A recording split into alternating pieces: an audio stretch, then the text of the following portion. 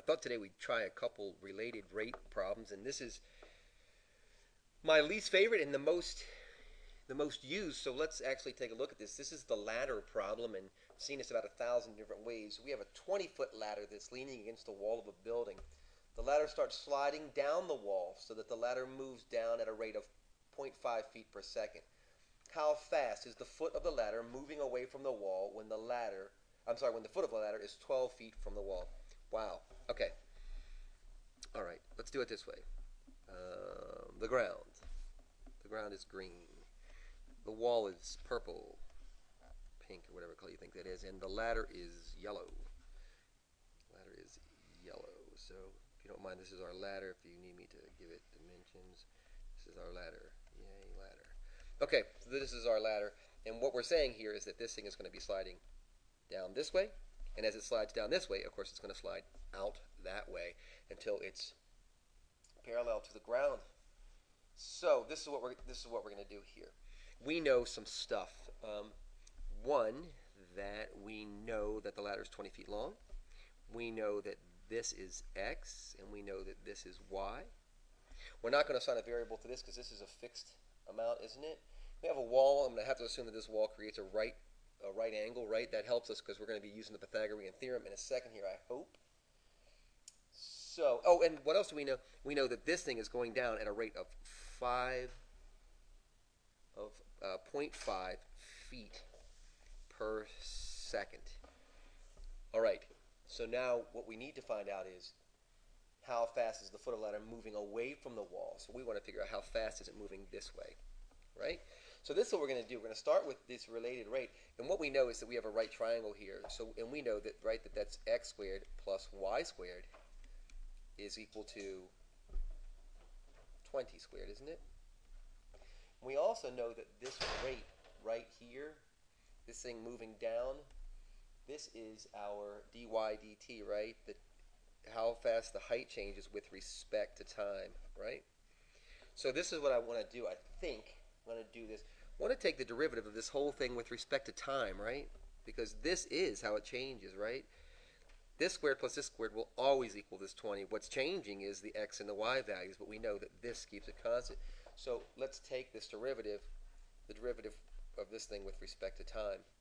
So it's going to be d dt of x squared plus the derivative with respect to time of y squared, and set equal to the derivative, set equal to the derivative with regard to time of 20 squared. Okay, so here we go. I'm going to start taking this derivative here, and we can tell hopefully that we're seeing clearly this is implicit, right? So we take this derivative, and the derivative here is, right, this is chain rule, right? So we see it like this. So we take the derivative of the outside, which is just 2x, times the derivative of the inside, and the derivative of the inside is dx, change of x with respect to time, isn't it? Plus, and I think that's what we're looking for over here. Plus, we're going to differentiate this thing, aren't we? That's going to be 2y times the derivative of y with respect to t. And if you don't mind, I'm going to give you a little look forward here, because hopefully you can see that we already have some of this stuff, right, is equal to, well, what is the first, how fast is this thing changing in regard to time? Well, it's the ladder, and the ladder's not changing in length, so that's why this constant has a derivative of 0, because its change is 0, isn't it? Okay, so, whoa, hey, look at that. So moving on, moving forward, we start to look at this thing. We know what the x value was. The x value is 12, isn't it? So we get 2 times 12 dx dt plus 2 times y dy dt is equal to 0, isn't it? So let's see where we're going to go from here. And I think this is where this problem starts to get a little bit interesting. I hope a little bit interesting. How about this? You buy this if I just switch pages just for a second. If I just switch pages for a second, that we know that x squared plus y squared is equal to 20 squared, isn't it? And we know this value here, the x value we started from the problem is 12. So 12 squared plus y squared is equal to 20 squared. 20 squared is 400. And we know that 12 squared is 144. And that plus y squared is equal to 400. And then I'm just going to do my algebra here and get y squared is equal to 256. And that y is equal to 16. Somebody's saying plus or minus, but not plus or minus because it's a distance, so we know it has to be positive. So look, I can go back to this now, right? I can go back to this now and say, well, this is 16, isn't it? All right. We also know, check me out here. Remember, we're trying to find dx dt, the change of the x value with respect to time. So what we want to know now is, look, dy dt is 0.5. So here's this dy dt is this dy dt. We can just take this out, can't we? And put in 0.5 multiplied by 0.5, right? So I think we're starting to make some headway here. 2 times 16 is 32 times a half is 16 again, so plus 16. And we get 2 times 12 is 24 dx dt, right, is equal to 0. Going to start to make our move here, I hope. And it should look like this, shouldn't it? Going to move this over to, right? Going to move this thing over.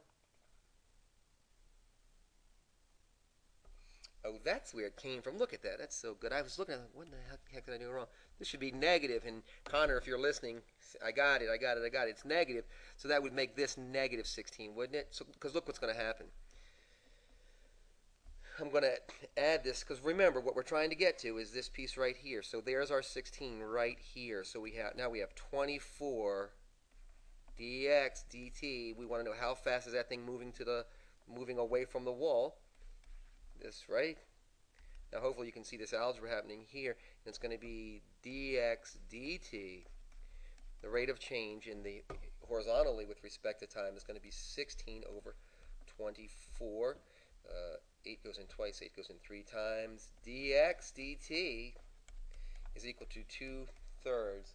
So it's moving at a rate of 2/3 feet per second. You know that was good. That really worked out great. Okay, so I'm going to try a couple more. I'm going to get those things posted as quickly as possible.